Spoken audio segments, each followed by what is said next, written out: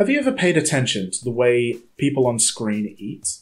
Not how much they eat or what they're eating. People have already highlighted that the specific food a character eats can tell you a lot about their character. No, I'm talking about the specific way they eat their food. You know, like this. Pursuit, but when you catch them...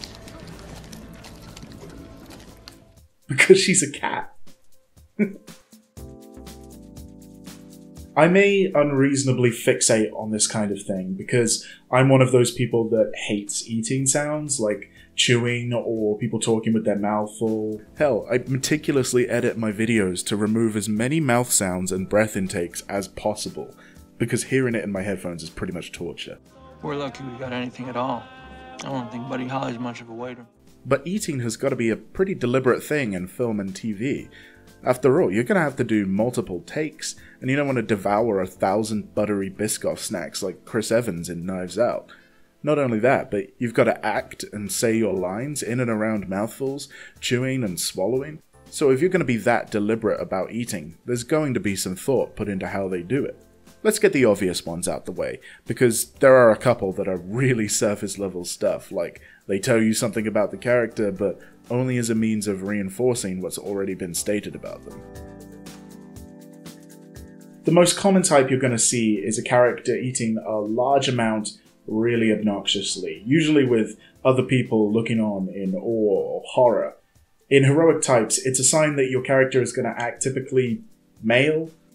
Think Thor chowing down in his first movie, Dean stuffing his face to the point of bursting, or Ron straight double-fisting his drumsticks. Yeah, that paragon of masculinity. Ron Weasley. But you get what I mean when I say he acts like a stereotypical boy, and the way he eats reinforces that idea. If it's not your typical male man-boy character, then it's usually a sign of arrested development.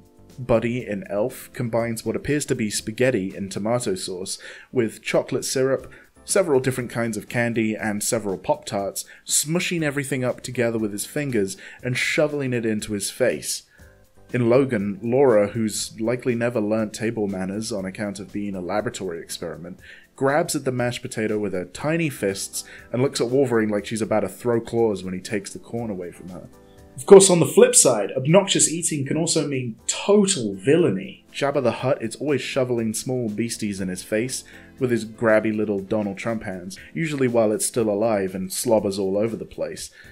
Penguin in Batman Returns eats this goopy raw fish like the trash man that he is, spitting and slurping all over the place. Cloudy with a Chance of Meatballs had the mayor, who literally inhales food like an ultra-capitalist Kirby in the purest expression of corporate greed.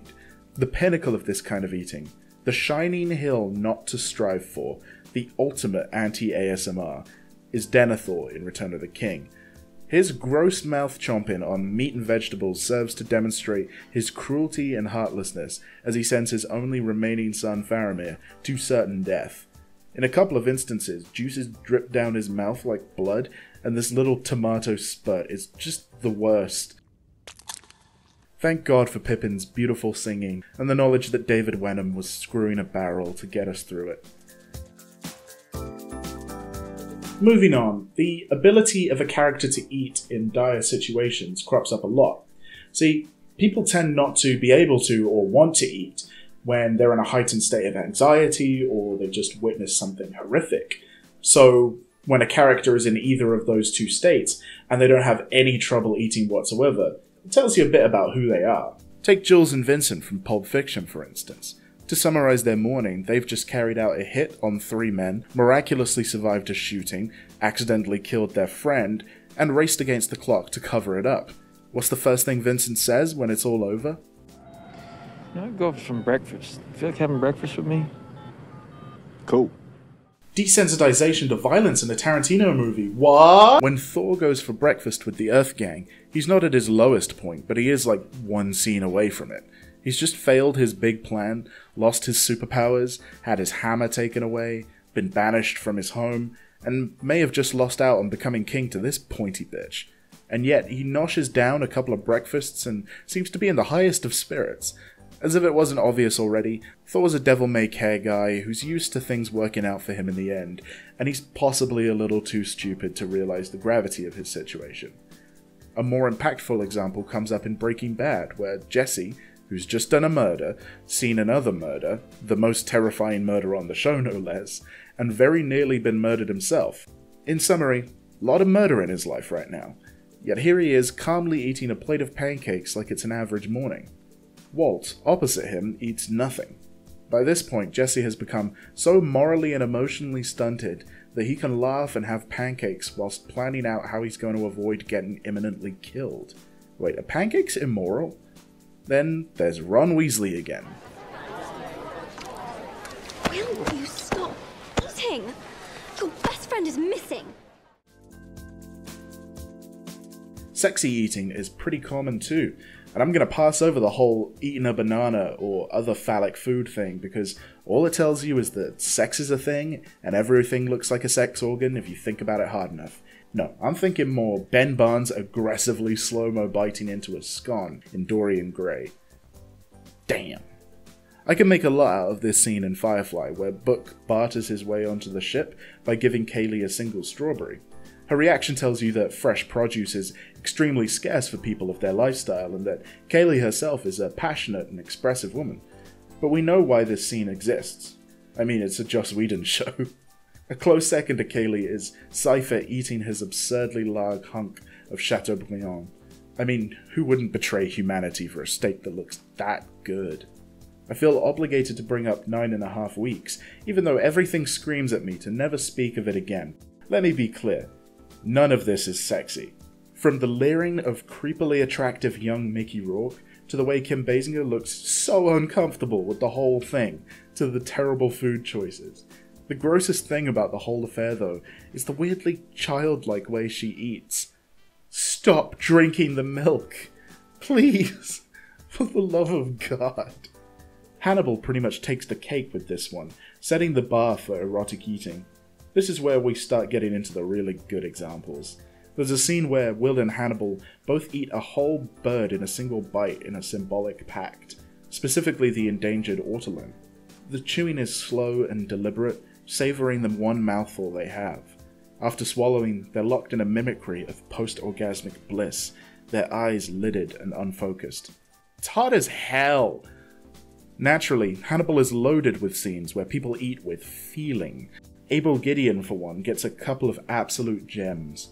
The look on his face as he's forced to eat a slice of his own thigh, and it's delicious, is something to behold. Then, much later, and lacking several more limbs, Abel is fed snails that have been feasting on his own arm. There's nothing Hannibal hates more than rudeness and bad manners, something which the other characters respect at his dinner table. So, sick and tired of being kept alive solely to satisfy Hannibal's sick urges, Gideon eats a snail one-handed as obnoxiously as he can in the one act of spite and defiance he has available to him. A lot can be said through the contrasting ways that people eat in the same scene, and I need to go back to Pulp Fiction here. After their, shall we say, interesting morning, Vincent and Jules go to get breakfast at a diner. Vincent gets absorbed in making his food as delicious as possible, spreading a pat of butter and pouring maple syrup on his pancakes. He eats big bites and talks around mouthfuls. Jules picks at a simple muffin, delicately selecting small pieces. It's just another extension of two very well realized characters. Vincent is an it-is-how-it-is guy who lives purely in the moment. Jules is contemplative and imagines himself a wandering disciple. Of course, it could also be the fact that Jules just had like half a cheeseburger and approximately an ocean of Sprite before they got there. We also mentioned Dean's absurd relationship with food in Supernatural earlier, and it's one of the many ways he and Sam's personalities play off of each other. Sam is usually seen maintaining as much of a sense of decorum as he can with their rushed roadside diner lifestyles, nibbling salads and looking at Dean making love to his burgers with judgmental eyes like he's being personally attacked. Rather than just being an affectation, the flashbacks in the show justify the way they eat, showing that Dean used to have to prepare Sam's food with what little they had while their dad was out hunting, and rarely ate himself. As a result, adult Sam takes food for granted, whereas Dean reaches something close to orgasmic bliss with every bite. There's a neat little class comment through food in The Amazing Spider-Man. Yeah, I know, remember that movie? Peter Parker is poor as hell in almost all continuities, thanks to the fact that Spider-Manning takes up so much of his time, and he keeps putting his prospective employers in jail or outright killing them. Gwen Stacy, on the other hand, being the daughter of a police captain, is fairly well off as far as things go. When he's invited round for dinner with the family, Peter at first struggles with eating the whole branzino Gwen's mom has prepared, and needs to be helped by Gwen's much younger brother. To add to the contrast, Aunt May talks about making spaghetti and meatballs earlier in the film. Way back in the only enjoyable scenes of the Hobbit trilogy, we get this absolute gem where Bilbo patiently seasons his fried fish and prepares to get tucked in, complete with adorable napkin. Then Dwalin comes in and absolutely destroys the thing to Bilbo's horror. And once again, Ron and Hermione. While Ron is noshing on his chicken like the hound in Kentucky, Hermione is seen delicately eating with a knife and fork. Actually, that's not fair. She's eating like a normal human being. The contrast being established here is boy and girl. The transition from restraint to complete abandon while eating is a fun one. Like, they hold back at first and then absolutely go to town on their meal, like Uncle Iroh here. Probably the best example comes up in the Snowpiercer TV show when Leighton, having been half-starved for 7 years, is presented with a grilled cheese and tomato soup. He savors his first bite like he's almost praying, on the verge of tears before wrecking the rest of the sandwich and chugging the soup like a freshman on spring break. They call back to it in Season 2 when this guy goes mental over some buffalo wings, but it's Leighton's initial restraint that tells us he's not been reduced to a mindless animal by the bizarre train society, and that he has a deep appreciation for the good things in life. Another good one is when Elizabeth is captured by the Black Pearl in the first Pirates of the Caribbean movie. Having been educated as a proper lady with good manners, she delicately takes a tiny bite at first, even in a particularly uncivil setting such as this. Barbossa encourages her to drop the pretense, and then Elizabeth goes to town on a chicken leg. This one is especially neat because Barbossa only wants her to dig into the food to watch her and vicariously experience what he can't. So when he finally noshes down on his apple at the end of Dead Man's Chest, he's genuinely laughing because he's alive again and can finally taste something. The parents in Spirited Away take it just a touch too far. They start out hungry, yes. Eating ravenously, yes. The dad slurps down dumplings and the mum devours roast ducks. We've probably all been there. There's not much too weird about that. Oh my god, they're pigs now.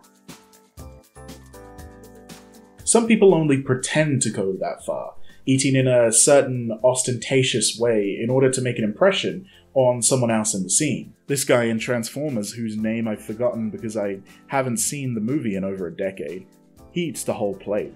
I ate the whole plate. The whole plate. The whole plate.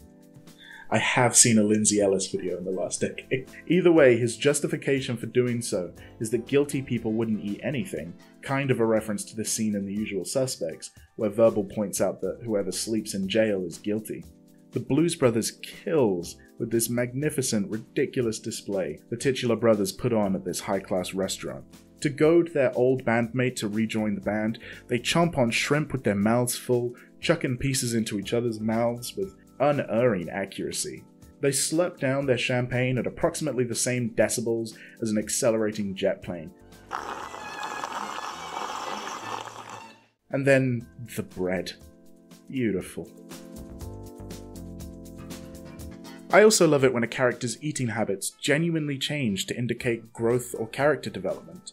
In The Good, Beauty and the Beast, Beast attacks his porridge like it called him a racial slur, but then he realizes he's being a gump and attempts to eat with a spoon as best as he can. It's his heartfelt, genuine attempt to change to please Belle that prompts her to ditch the spoon and eat like him to make him feel better. Kevin starts off in Home Alone shoveling food into his mouth from an armchair, like other childlike characters, enjoying his newfound lack of oversight. By the end of the movie, however, he's matured considerably, and on the night of the robbery, he prepares himself a simple, nutritious microwave mac and cheese. He's so goddamn precious that he's laid out a place at the table, complete with silverware and candles. Last, and definitely least, we have God's mistakes. Freaks. Plain and simple, that commit food crimes serious enough to be taken to The Hague and tried with more severity the people who use chemical weapons on civilian populations and people that talk at the theatre.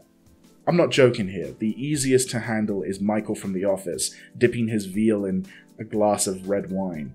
For the first and only time, I'm with Jan here. The absolute worst sinner, the great betrayer himself, is Will Smith in iRobot, eating pie the way he does. I have to stop here, I'm gonna be sick. So there you have it, the various ways characters eat their food and what it signifies about their character. Jokes aside, I do legitimately enjoy seeing this done in film and TV, as I think character is fleshed out so much through the most mundane things people do. The way we eat, the way we read a book, or the way we laugh, these things we do unconsciously, revealing some of the truest things about us. Until someone points them out, that is. You like your sushi, huh? Thanks for watching, guys. Do us a favor and like and subscribe so we can afford to eat. Our own Neil can only live off Diet Coke and broth in Uwe Boll's basement for so long. That was an in-joke about our series ranking the films of Uwe Boll. We do them once a month. Go check it out.